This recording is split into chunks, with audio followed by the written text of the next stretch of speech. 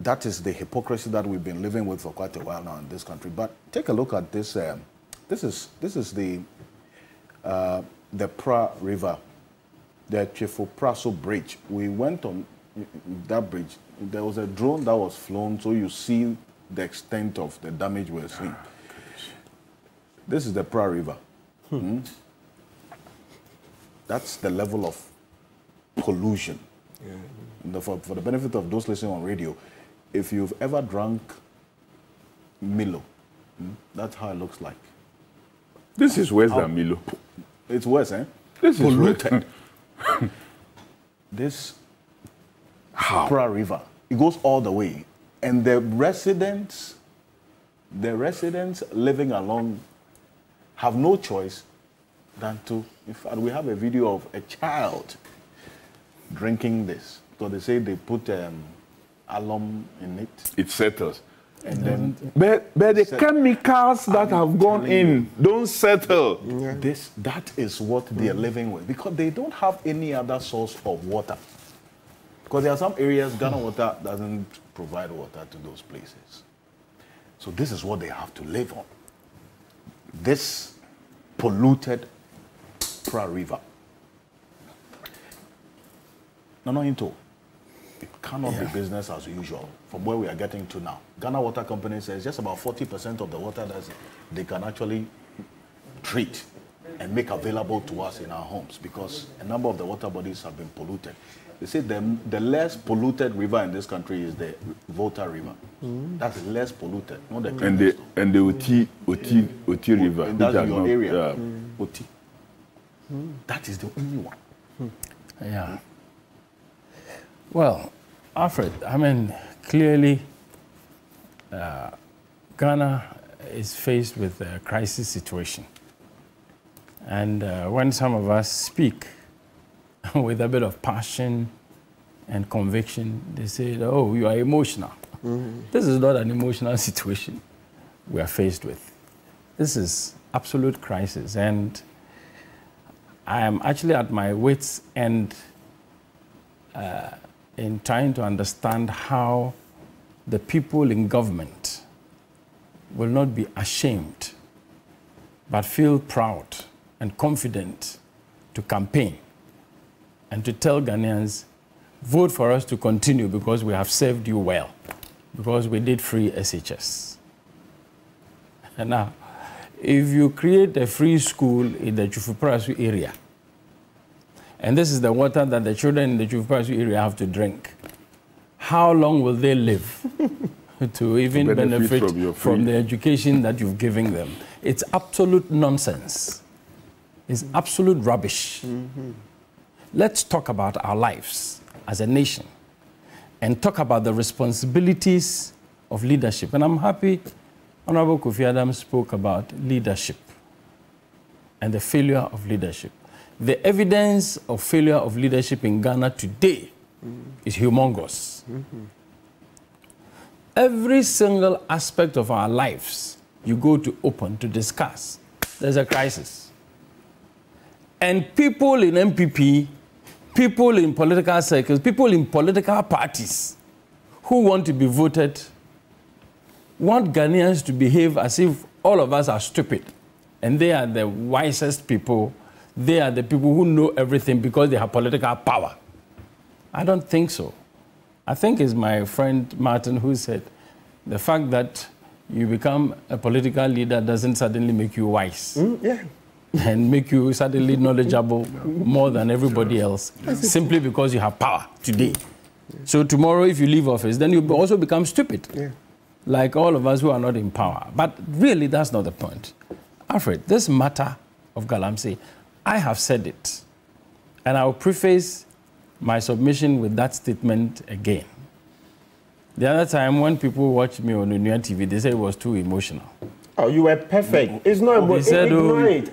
So now I have tried, and I would deliberately. Let me bring this. A philosopher once said that. The thing just hit me. The thing just hit me. You are corrupt. Please, there's nothing like emotional. The thing hit me so hard, and now I want to go non-emotional. But let me repeat the same words. If NPP wins this upcoming election under the current circumstances of corruption, of Galamsey, and of economic mismanagement and hardships, Ghanaians are finished. They will never respect Ghanaians anymore. They will become more and more impudent and brazen in whatever. The arrogance of power will be totally uncontrollable. We'll flee. And we'll I am repeating it. I am not by this statement saying NDC clear, obviously is the better choice. I believe we need an independent. But we are talking about the people who have their hands on the levers of power today. The other time I said the president is not a man of honor, and somebody said I had insulted him. I have not insulted him. I am saying it again. President Akufo-Addo is not a man of his word. He's not a man of his word. One. He told Kyerematen at Legon, 2007, once I become president and I'm leaving office, I will support you, I will help you. He has done the very opposite. Thank you. And done everything to undermine Kyerematen's effort, first of all, to become candidate for NPP, secondly, to become president of Ghana. That's the conversation we can have. No, but I'm telling you what I know. Wait, let me speak. Secondly, and the biggest one is this Galamsey matter. That if I am not able to fight Galamsey, I will be ready to put my presidency down. The president has failed to fight Galamsey. He has failed to put his presidency down. He is not a man of his word. He is not a man of honor. This is not an insult. If you consider this an insult, well, I'm sorry about that. If anybody considers this an insult, then we are not ready to live with principles in this country. We will live with sentiments and bootlicking, and it will get us deeper into the mess that we find ourselves. If a president says, this evil of Galamsey is so bad, I commit my life to it, I commit my presidency to it, is it just a matter of just telling us words? I'll come to the substantive matter. Now, I heard this story about drip equipment, and there is a fight over them in one of the OT constituencies. Equipment that have been brought recently by the government to try and help improve rural roads. They call it District Road Improvement Project. They send a lot of bulldozers and excavators or whatever, road construction equipment. First of all, for me, it is one of the things that governments or political parties do just to insult the people. This government has been around for 8 years. 3 months to election. You send equipment to go and level out rough roads just to let the people feel that their roads are being done. My hometown, Mamfitu Latte to Ayukuma, for the longest while it's been totally unmotorable. A few weeks ago, 2-3 days ago, 1 week ago, 2 weeks ago, they put machines there. They are trying to, because election is coming. I'm telling you people at Latte, Nana Siduoko, you are my senior brother. I should have been sitting on that stool, but we all supported you. I am telling you, and Nana Jemfra, Latte, Ekwapim Benkum stool. Ekwapim Benkum is a divisional stool. You should have been sitting. Personally, I could be the chief, but I opted to go into politics. I see. Yes. Anyway. So I'm speaking directly to my brother, Nana Siduoko, and Nana Jemfra, and my compatriots in Latte and Mamfi. Don't get fooled because they brought equipment to gravel, grade the road, 2 months, 3 months to election. What was happening to our lives all these years? When some of our people went hard to lobby, to beg.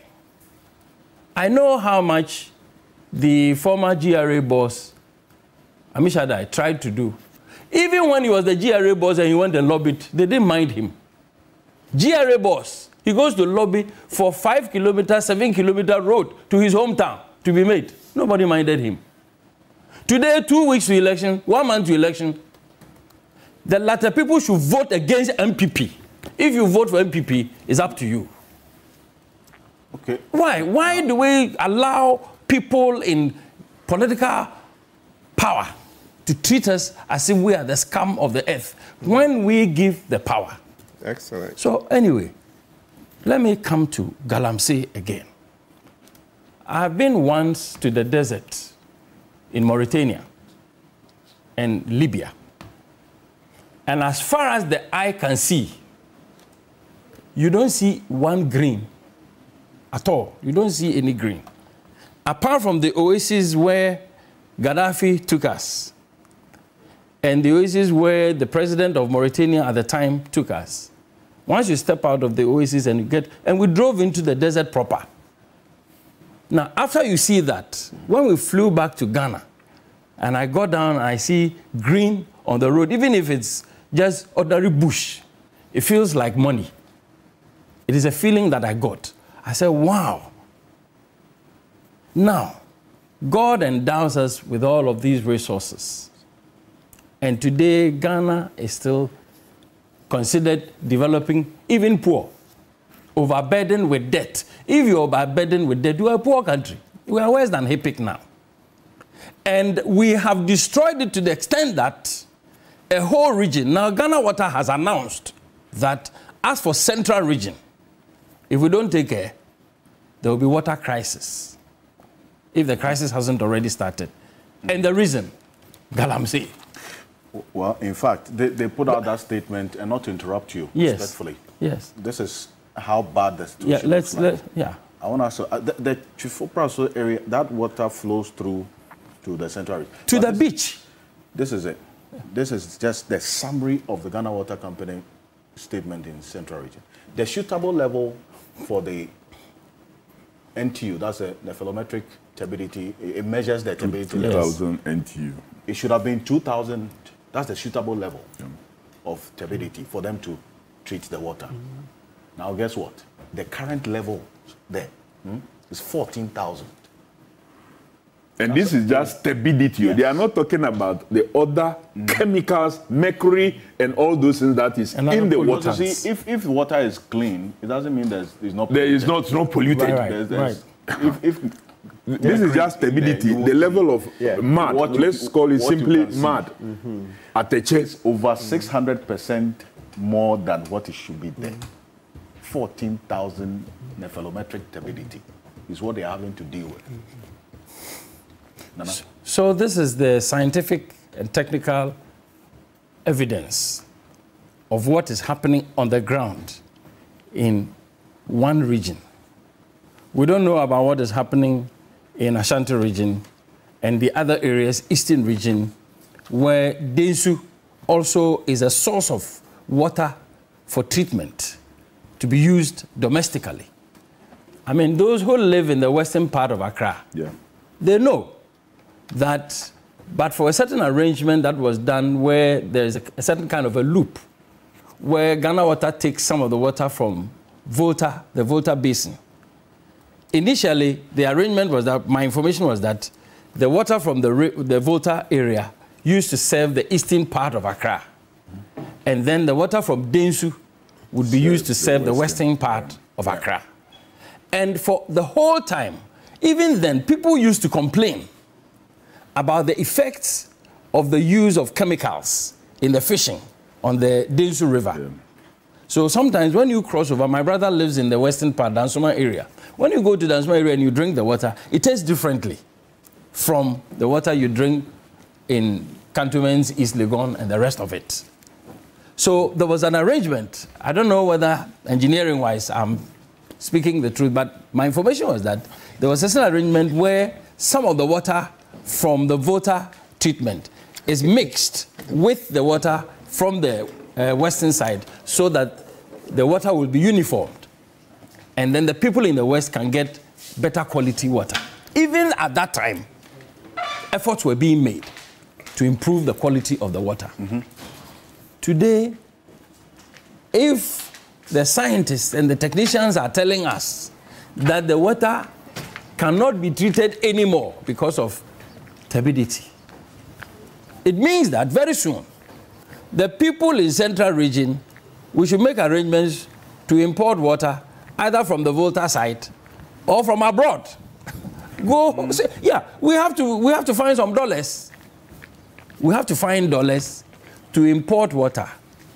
And gradually, the way the thing is going if you don't get a government that clearly has the political will, a leader, a person, not a political party, a person, a leader who would be prepared genuinely to put his presidency on the line.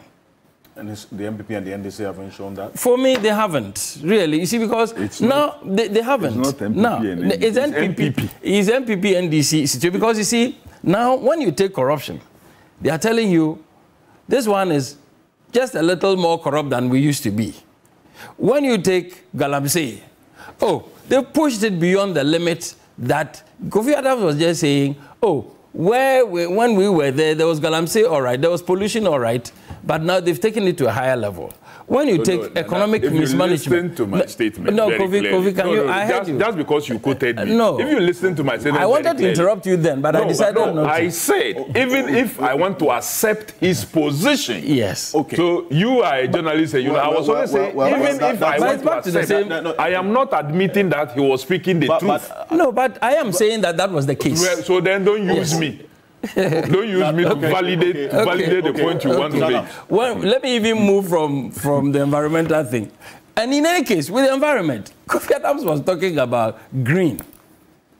This Mahama government, Savannah region, they took 50 million Ghana cedis, or so 35 million or so, to go and plant trees. I have the statistics here. Instead of 1 point something million trees, or 50 million trees, this SADA business, what happened? All the money was paid. It was still an environmental thing. It is all part of this issue.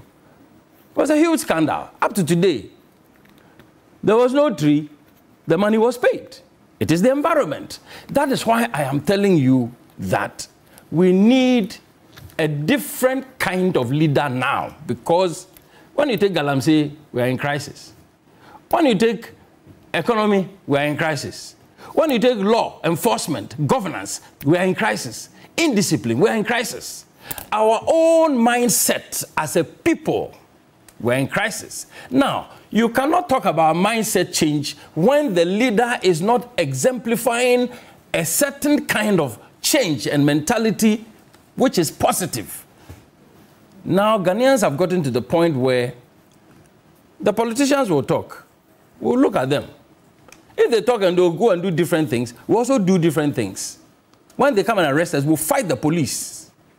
And we'll fight the military, and we'll kill some of them. Well, but you see, Nana... No, I'm telling you the attitude, the reaction. I'm just telling you, yes. I just needed to be clear that it's not as though you are saying to as it were, condone or support. No, but I'm telling you, that is what will happen. That is what is happening.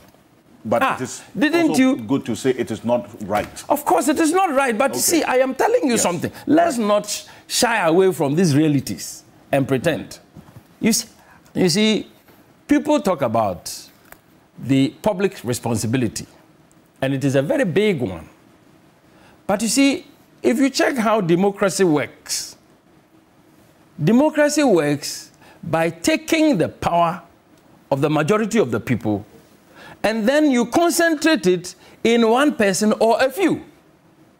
Once you have done that, what you have done is that you have basically surrendered the management of your life to the government, at least at the social level. Of course, psychologically, everybody is responsible for their own lives as an individual. But when consistently, just because the people have political power, which you invested in them anyways, they are showing you such impudence, such disrespect even for the law that they themselves are supposed to enforce. What are you left with? So that is the point and the perspective from which I am addressing this matter. So we have an issue where, and I don't agree with Kofi Adams that environment is not political. Environment is a political matter. In fact, the level of discussion that has made it negative is the partisan NPP NDC. But environment is a political matter Food is a political matter. Water is a political, everything that has to do with our lives. The negativity now that we're experiencing about how to deal with these issues is the NPP-NDC duopoly that has precluded all other level-headed discussions to the extent that now we cannot even talk about food, we can't talk about health, we can't talk about road if it is not NPP-NDC. That is where the danger is now. So I am sorry, but I cannot stop returning to the fact that where we are today, with Galamsey, with corruption, with economic mismanagement, with the arrogance of power, Ghana needs a completely new leader. A leader people can put on the scales, dig deep into his background, and check whether this leader can be trusted. Now, Alfred, quickly, on Galamsey again. Look, we are failing to realize that for as long as our economy is not able to provide jobs for young people, our economy is not supporting businesses to employ more people, for as long as our exchange rate and our interest rates are destroying businesses, it's going to be very difficult to fight not just Galamsey, but all the other various ills that are plaguing our society now. So therefore, if we are serious about finding a solution to Galamsey, I am saying that you need a leader who has a very clear plan. How do you salvage this economy? Not by slogans. Yesterday, somebody raised an issue about 24-hour economy and said it is one of the best things for which Mahama should be voted. And I said, so where are the details? And how? He talked about, he spoken about one or two things. I said, look, if you take Kyerematen's Great Transformational Plan and you implement the clusters that he has mentioned on economy, agriculture, tourism, you probably will have a 27-hour economy or 30-hour economy. In fact, the way the thing is, you don't need to give it a slogan. Just implement something that will turn agriculture around, something that will turn industry, manufacturing around, something that will turn exports around. Immediately you've dealt with your CD dollar matter. Okay. Something that you can use as a basis of saying, I will remove this tax. Because you see, when you remove a certain particular tax, you are depriving government of revenue.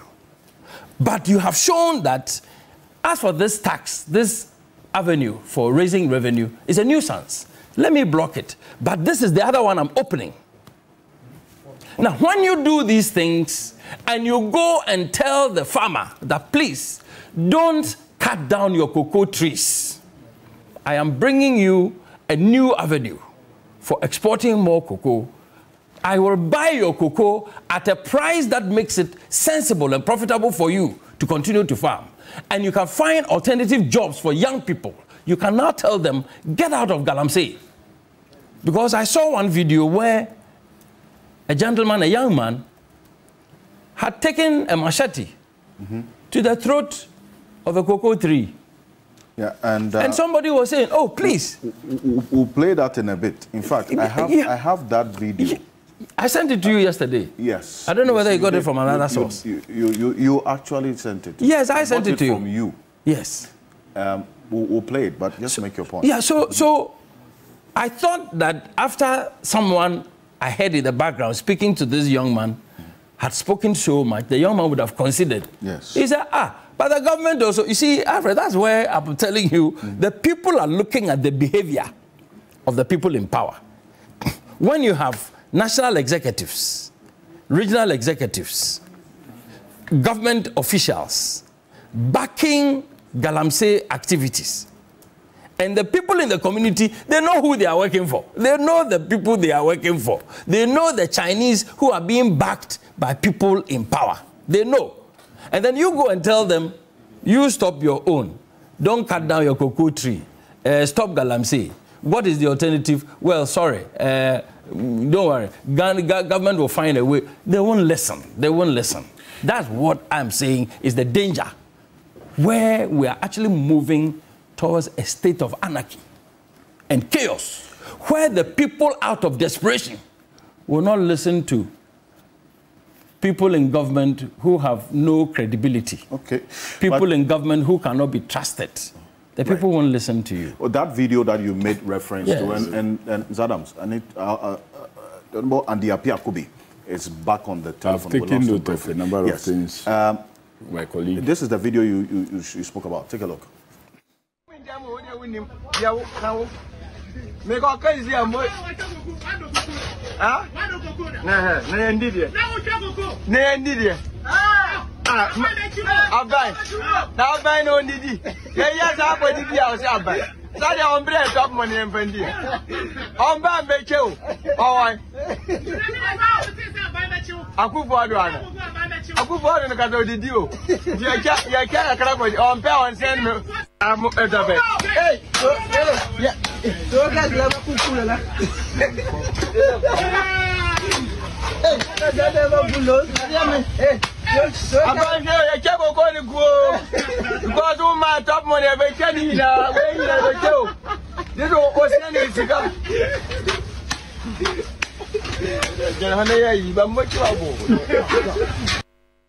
So that's the reality that we're faced with. And that's a cocoa farmer. And in fact, he's not alone in this. You remember this is over 2 years ago, my colleague Ibrahim Abubakar did a story where cocoa board followed. Farmer. And just to do a quick recall, take a look at this. This is what happened in that instance. Okay. Government can never stop Galamsey in this Ghana at all, at all, at all. I have a gold, I have plenty money in my pocket, so I don't mind cocoa. Look, I'm now cutting it off, you see? It is my own bonafide property. Nobody can stop me to stop cutting my own cocoa tree. You plant it for me? Plant it for you, food and job. Am I involved? See, eventually, Cocoa Board, after we aired this story, went to talk this farmer out of the... But he was just one out of many. A whole constituency of cocoa farmers who were doing the same thing and thinking alike and selling off their farms to these illegal miners. And it's coming up every now and then.